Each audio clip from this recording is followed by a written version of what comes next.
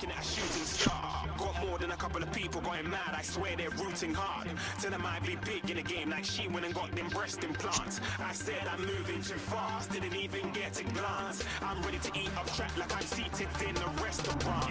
If you had swag like mine, you know it's best to flaunt.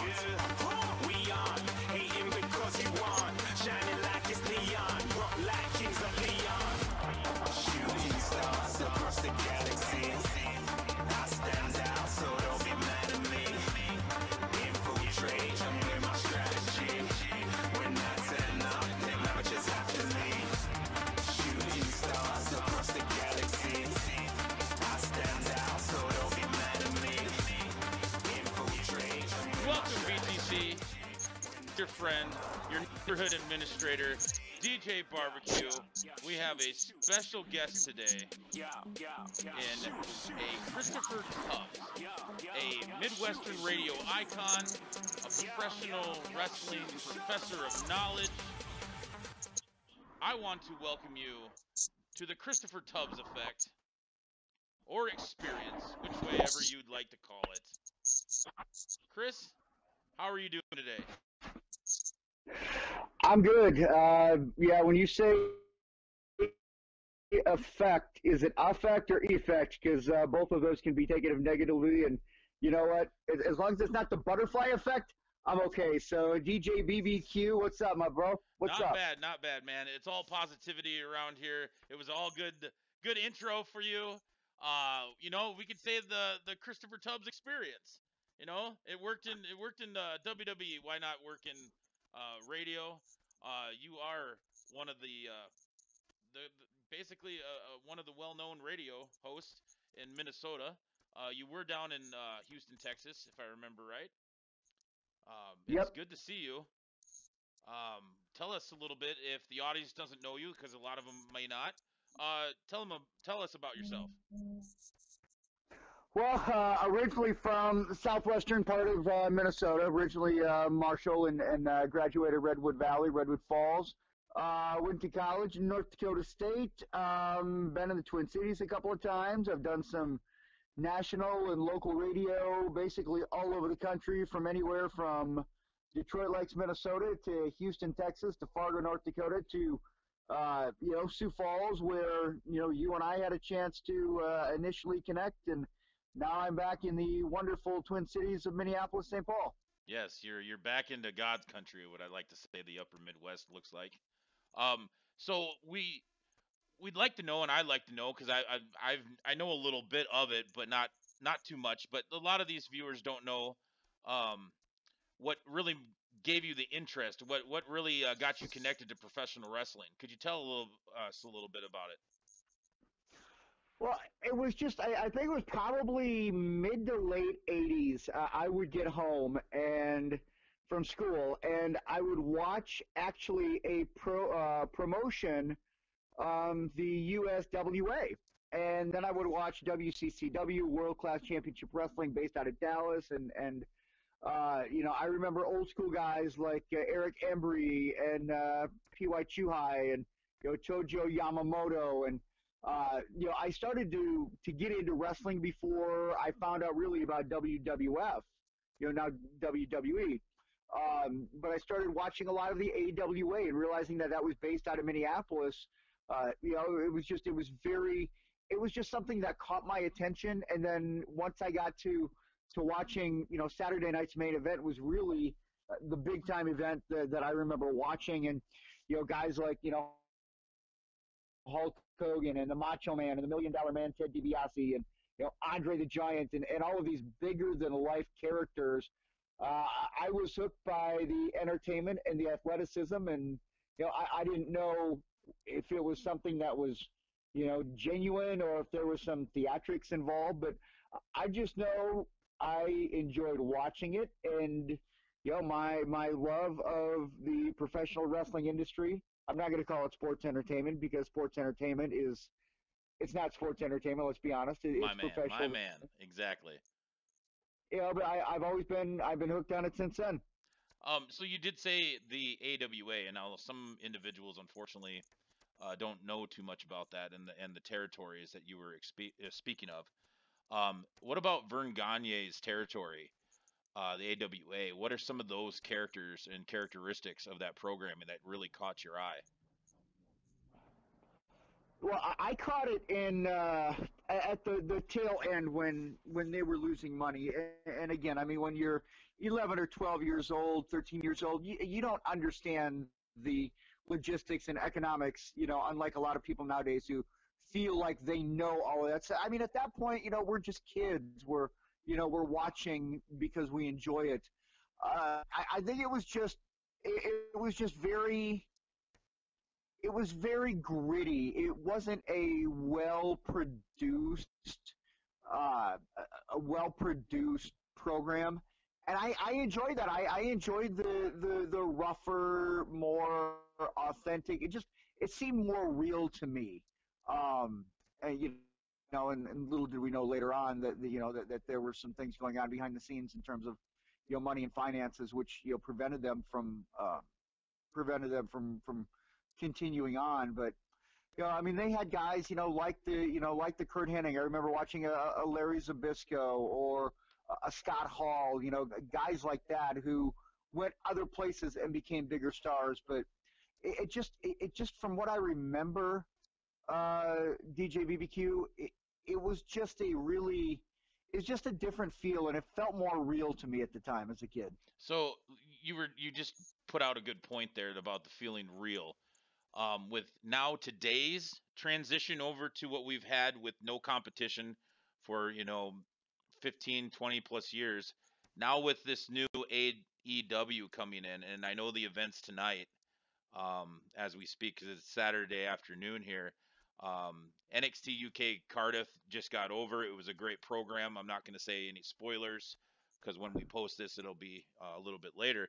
But do you see any characteristics or similarities that uh, connects with the old school days that you were talking about, like with the AWA? I don't think there can be any of those. I know what Cody and the Young Bucks and Adam Page. And I understand what they're trying to do and bring it back to that, to that era. But the bottom line is we know what wrestling is. They're not hiding behind kayfabe, so to speak. You know what I mean? Right. They're presenting it. They're letting us know that, hey, we're not going to try and pull the wool over your eyes. We know that that this is an entertainment and we're out here doing things. I don't think it'll ever get back to that point, but that doesn't mean that we can't enjoy it all the same. I mean, we watch, Breaking Bad or Game of Thrones or, Seinfeld, or you can pick any of those shows on television and you can approach it the same way. Just because we know that these people are out there playing a role doesn't mean that we have to, not look at it as being a legitimate form of entertainment. And I don't think we ever will go back to it, but I think if people can change their mindset and be more accepting of how it's presented nowadays, I think people would be a lot happier instead of always complaining about, what it is that they're seeing or not seeing. Right. So like let's go in a little more in depth about what you were just talking about. Now with social media and with all these outlets that people can actually figure out what's really going on and they know more than what we used to back in the day when we were kids. With your experience, because you've had a lot of experience with professional wrestling as a fan and also in kind of the business side, if I could say that, if that's the correct way to say it, do you think that it's a negative that you have too much of this open outlet to see that, or do you think it's okay that you just got to learn to adapt and evolve on it? Yeah, I think it can be seen both as a positive and a negative. The positive is I think this might be the best time to be a wrestling fan because everybody wants more. You can never have too much wrestling at this point because you've got All Elite, who is squarely on everybody's radar now. As we're recording this on Saturday afternoon, All Out's happening in just a few hours in Chicago. And everybody wants to know what's going on with Cody and the Bucks and Hangman and possibly CM Punk and everything there. You've got NXT moving to USA in the fall. You've got SmackDown moving over to Fox. You've still got Raw, which is the flagship of WWF, WWE rather. You've got MLW. The indie scene is strong all around the country. So it's a good time because people want more. But then it's also, I think we can look at it as a negative as well, because you've got people out there who have access to information, but the key is they don't know what they're looking at. And this isn't a knock. We hear the word smart mark all the time. Right. And there are people out there that feel as if they know more than what they really do. And while I applaud it, sometimes people will throw things out there, and you've got to be very careful with the news that you're getting and who you're getting it from, because everybody should have a voice. I really believe everybody should have a voice, but not everybody is going to be on the same level in terms of the information that they have access to, and that's okay. So I think it's both a positive and a negative, but overall, I mean, I'm excited about the state of professional wrestling today. I really am.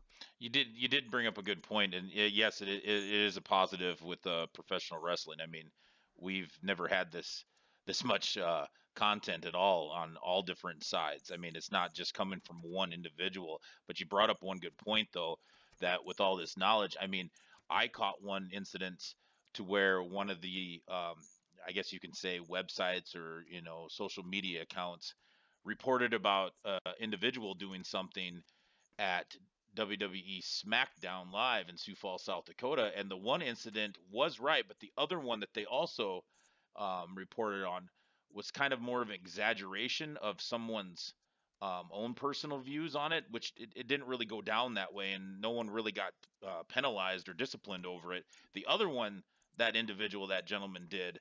I don't really want to call him a gentleman because he really wasn't being gentleman-like. I mean, he spit right in the wrestler's face. I mean, come on, you got to be realistic here. You're gonna have your heels, and you're gonna have your faces. And if the heels is trying to taunt you, that they're doing their job.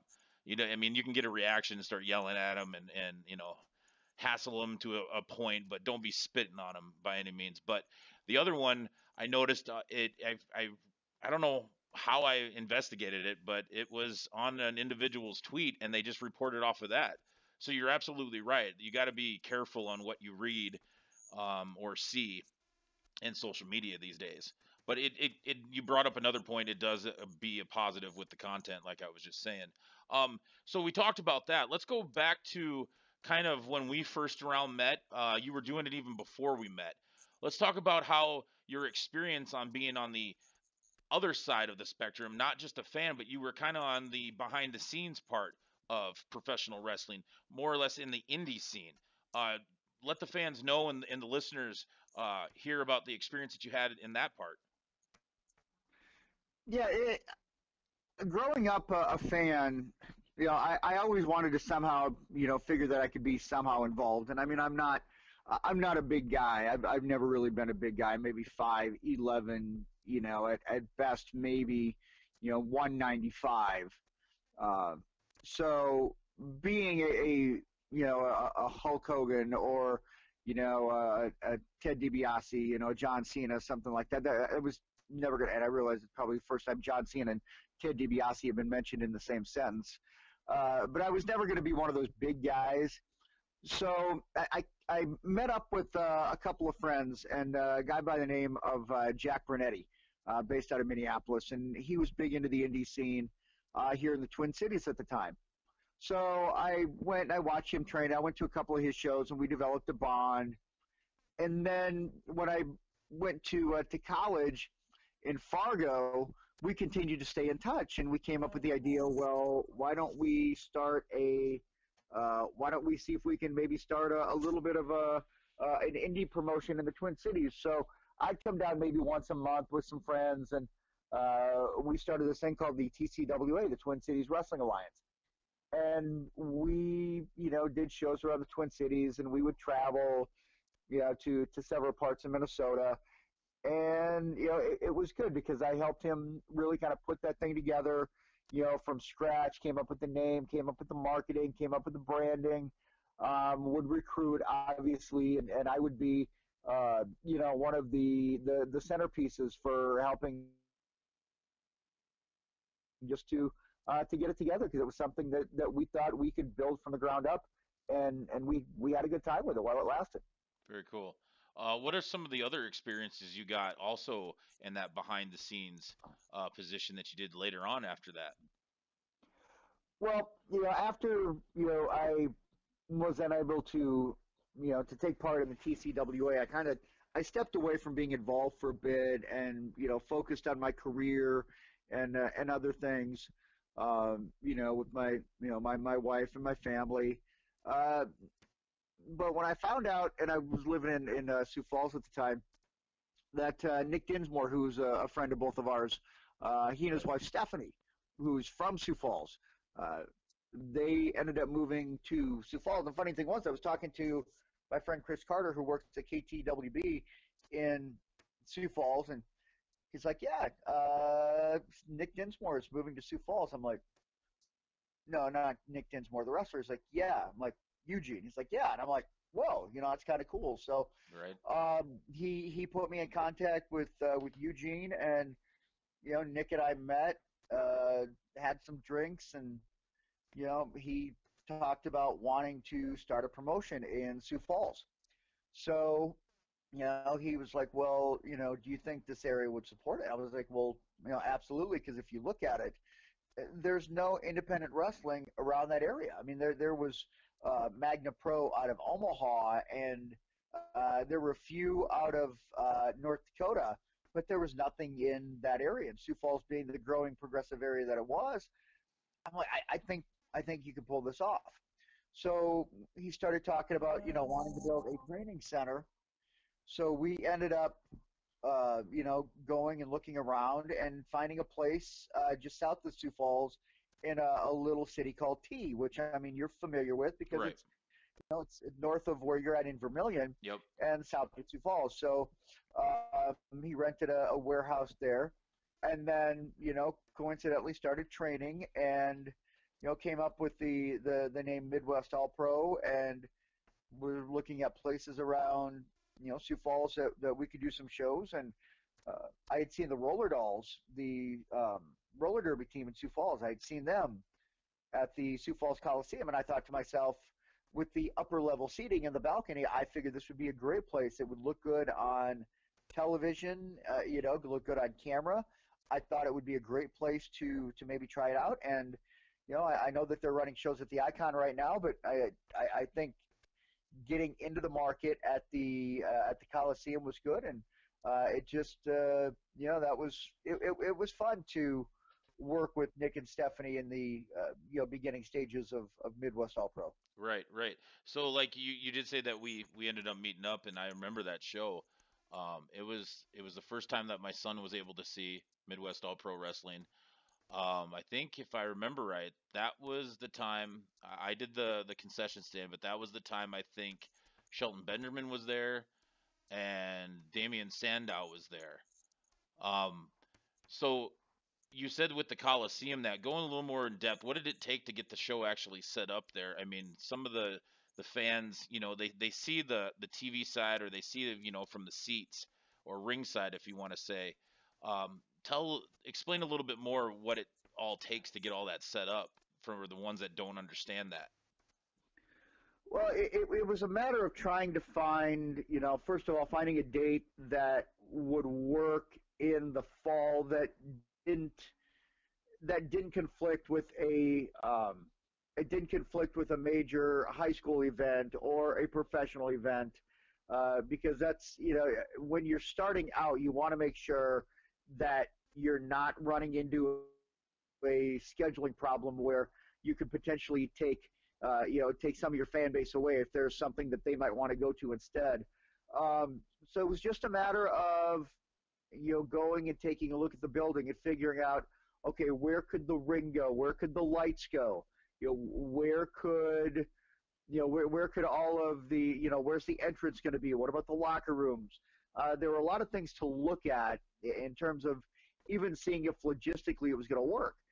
and then it came down to Nick negotiating with the I don't know if it was the owner or the property manager, or I don't know who it was that he had talked to, but he was able to work out whatever the rent was, and then we would go back. We're like, well, okay, well, we've got this. We know how much it's going to cost. How do we market it? How do we promote that? And I was working at KWSN at the time, so I knew that I would be able to talk about it on the radio, and hopefully drive some people to the Coliseum that way. And then it was a matter of getting a lot of the guys to put up posters, and people don't realize that when you've got a promotion, an independent promotion, it's a lot of the grassroots, what they call boots on the ground. I mean, you don't have your typical, avenues for promoting. Nick and Stephanie were fortunate to be able to work with a couple of television stations there and get some coverage going in. But it was a lot of just taking a look at a lot of logistics, and then coming up with ticket packages as well. You've got you've got your ticket tiers, you got your prices. Well, then you've also got your meet and greet, and how much of the meet and greet, how much are you going to add on to that? Is that going to be something different? If it's, are you going to include it? So there were a lot of things that went into it, and that still being one of the first handful of shows, it was something that took a little while to figure out. But I think right now, I think that Nick and Stephanie have a good. It looks like they've got a good routine, and they've gotten themselves into a rhythm, which they're lucky to have, because there are some promotions out there that don't ever get themselves into the swing like it looks like Midwest All Pro has. Right. Yeah, they're doing really well, and you're right though. It's the boots on the ground. It takes a lot of work, and as an individual that has stepped up in that situation and brought it to a few cities that one that I live in, and then up there in Sioux Falls. It's a lot of hours. I mean, you have your job, and then you got to try to manage, being a parent, and then trying to be able to have those volunteer hours to be able to go out there and do all this work. Um, One other thing is when you're doing those type of events, is it easy to kind of get too ahead of yourself when you're doing that, or is it something that you should be cautious when you're trying to do that event? So like maybe if some of these viewers are looking into doing what you did up in Minneapolis and Minnesota, um, maybe you could speak on that, of what they should do. Should they get too excited to get their hopes up, or should they just kind of stay level headed? Well, I think you got to realize that when you're running an event, if you think you're going to have, if you're going to pull WWE house show numbers, that's not going to happen. I mean, you're just, unless you're paying out the nose for individual talent to come in, it's not going to happen, and that's okay. I say look at a venue that is going to be realistic for the amount of people that you feel that you can market to. Meaning, if you feel like you're in an area where you can maybe draw 100 to 200 people, find an area that is going to support that. I mean, you don't want to go to a 6,000 seat stadium if you only think you're going to be able to draw a few hundred. Right. But absolutely, if you feel like you've got it, go for it. I'm never going to tell anybody, if you feel like you've got a good product and you feel like you've got something that people would want to consume, then absolutely go out there and go for it and do it. I'd say just keep your expectations realistic. Know what you can and cannot do it. And, the hard thing too, and this, that you can't, I always believe you got to make money to spend money, but just make sure that you're not putting yourself in a hole where you're going to continue to lose money. Because one of the things that we see a lot of the times is sometimes promoters will put on shows, and then you hear these horror stories. Well, they can't pay the voice, they can't pay the talent. Just be honorable with what you're doing, be respectful of the people that you're working with, and get people involved. I mean, there are a lot of people that want to be involved, a lot of people that want to help. If somebody wants to help and they've got a way that they can contribute, lean on other people, lean on your friends, lean on people that are a part of your circle, because if somebody has something they can contribute, then by all means use those skills. Right, and those are definitely some words to live by, definitely, because it's with your experience, and then with mine, just recently. I mean, you can get your hopes up, and you can get, pretty much, stabbed right in the gut a little bit, not to just to speak on that, because it can you can get your ego into it, and then it's like, okay, you're not getting those numbers, those crowds. So yeah, that's really good words to live by.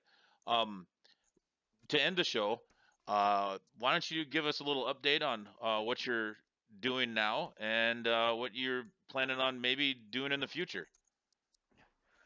Well, right now we've just recently moved back home from Houston, Texas to Minneapolis, St. Paul. My wife and me, myself, my wife and my daughter.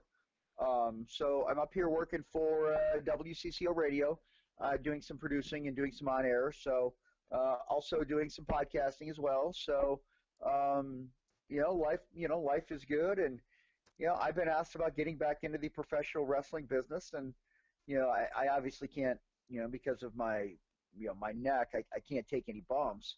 But who's not to say I won't be around? I've got a lot of people that I know up here in the Twin Cities. Still know a couple people in South Dakota. And I mean, you never, man. One thing about this, my brother, you can never say never. Never say never. So yeah, I'm looking to, once my schedule settles in, and we kind of get into a little bit of a rhythm or a routine here. I mean, who knows where you might be seeing me pop up? But I'm happy to be home. I'm happy to be stay, good job, good company, making a decent paycheck, and now it's all about living life and having fun. You can't see this, but I'm pretty sure that right now how big of a smile that put on my face, to know that you can never say never. But the point of it, you said that you might be getting back in there, and you still know the boys in South Dakota, because my brother, it'd be great to see you come back. It was awesome to see you move up back in this area, part of the Midwest, and I wish nothing but gold and happiness for your family in your new endeavor up there. Thank you for being on the show. I appreciate it. Um, Please, next time when you get a chance, let's do this all again. Um, Man, it's just great to hear from you again. I appreciate it. Not a problem at all. And who knows? I just might have to use a map to find out where you guys are going to be at. And you know what? We'll end it with that. All right, Mr. Tubbs, thank you. Everybody, viewers, have a good night. Shoot, shoot, shoot, shoot, shoot. Yeah, shoot, shoot. Yeah,